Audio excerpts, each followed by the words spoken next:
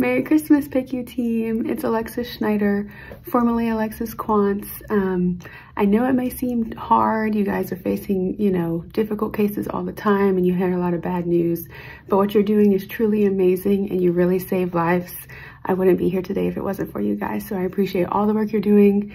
Keep up the good work. And just wanted to send you guys some Christmas holiday spirit. So Merry Christmas and Happy New Year. Thank you for all that you do. Happy holidays from Jack Ryan in the Transitional Care Unit. Hey, it's John and Eli Tiller, and we're just super grateful. We want to shoot a quick video for the PICU staff at VCU, and we just wanted to let you know what a big deal you have been in our lives. 21 years ago, when Eli was 3 years old, he had a really bad accident, wasn't it, Eli?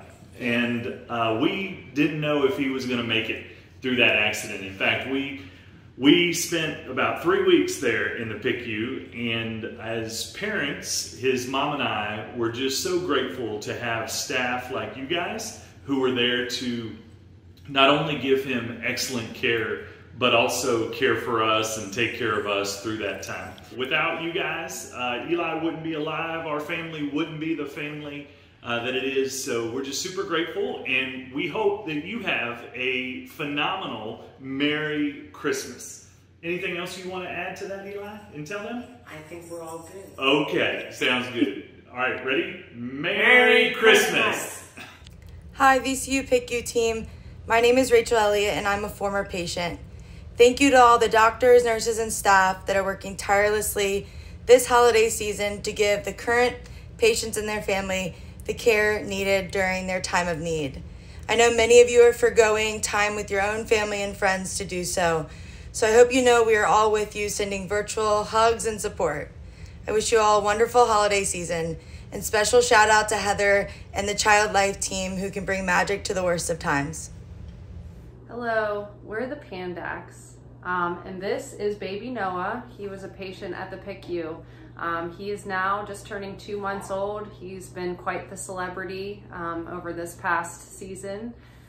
We were admitted to the hospital in the PICU October 29th. And fortunately, he was put on ECMO, which did save his life.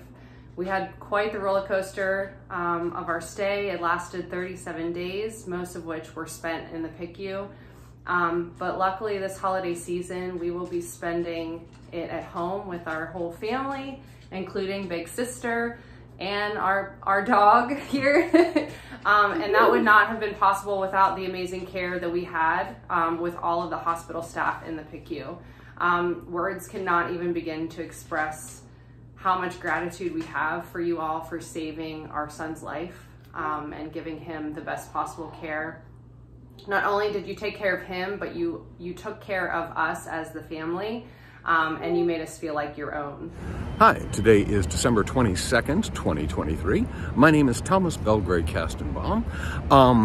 About 14 years ago and 1 week from this day, my wife and I bought our youngest son to this place, the 7th floor up there, where he was diagnosed with something called Kasabach-Merritt phenomenon.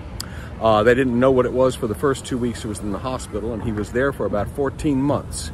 But this is his birthday, and now we have had him for 14 years. This is Nils Kastenbaum and my beautiful wife, Helene. And thank you to PICU and all the staff and everybody working there.